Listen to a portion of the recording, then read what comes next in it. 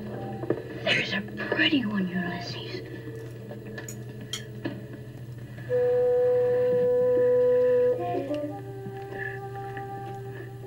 There it is. Hello BookTube, I'm Shawn the Book Maniac. Welcome back to my channel. Here I am with a review of a Canadian novella that I just read recently on Scribd as an ebook. It's called Malagash, and the author is Joey Comeau, a gay, male Canadian writer. I didn't find out he was gay until about 20 minutes ago. Now I know why I love this book. There are some very secondary gay characters in the story, but I had no idea, so fabulous. This is one of the most touching works of fiction that I have read in a long, long time, and what makes it work on the level of emotional poignancy is that it's so badass and irreverent. So, oh my god! The central character is Sunday. Sunday is a teenage girl, and her father, who isn't very old, because she's maybe 16, I don't know if we can find out exactly how old she is, but she is old enough to have an attitude. And her father, he might be 40, and he's dying of cancer. Cancer's gone all through his body. He's only got a few days or a few weeks left to live, and he wants to die in his hometown on the north shore of Nova Scotia in Canada. I don't think we ever find out where the family lived before that, but the mother, the father, and Sunday and her baby brother, he seems like he's like 6 or 7, often referred to as the waif by Sunday.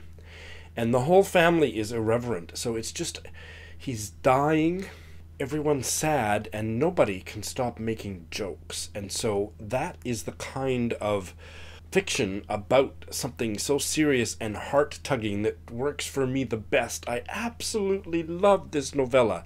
It was published in 2017. I'd never heard of Joey Comeau. He is a multimedia person. He writes webcomics, graphic novels, I don't know what all. I want to read it all. But this novella just ripped my heart out. I'm smiling because it was such a beautiful and very comic experience of being deeply moved. So Sunday's got an iPhone or a smartphone, and so she keeps leaving it lying around, and she surreptitiously records her father talking because she knows he's only going to be alive for a few more weeks or months, and she wants to record absolutely everything that he says.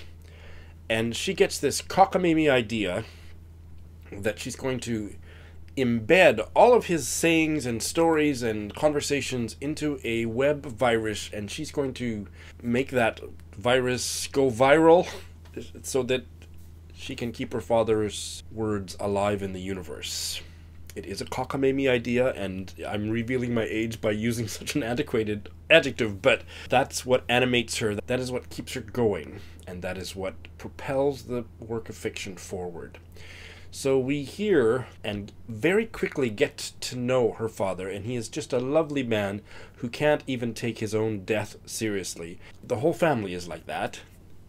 They do make special allowances for the young boy. They don't joke about death with the young boy, but the mother is like that, and Sunday's like that, and the repartee between them is filled with a wrenching emotional power because everybody's laughing, but they're really crying. And I don't know how he did it. When I go through the pages and I want to lift out one quote to share with you, nothing conveys what the totality of this short novel conveys. It's really hard to write about somebody dying and how their family reacts. It's a story that's been done to death in TV movies of the week and really bad fiction. And it's also been done incredibly movingly, and Joey Comeau does it in a way that feels fresh and new and absolutely devastating.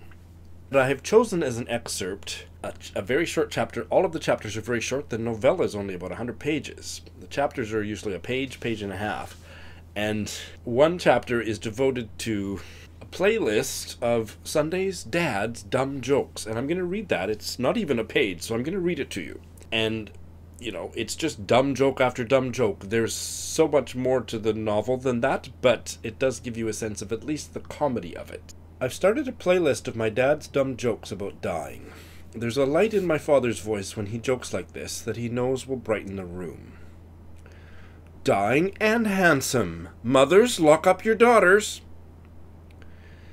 They better not have chickens in heaven. Chickens are idiot eagles, and I hate them. Nurse, could you have the doctors check to make sure I have the right skeleton in? This doesn't feel like mine. What should I wear today? Dying isn't even the worst part of all this. The worst part is that I'll never get to be a cranky old lady in line at the grocery store. Oh good, we all lived another day. I mean, some of us had to work harder at it than others, I'm just saying. I'm not kidding. Chickens are garbage. Was that a smile? You can't laugh at my jokes, I'm dying! And, to be honest, I feel kind of foolish for eating all those salads.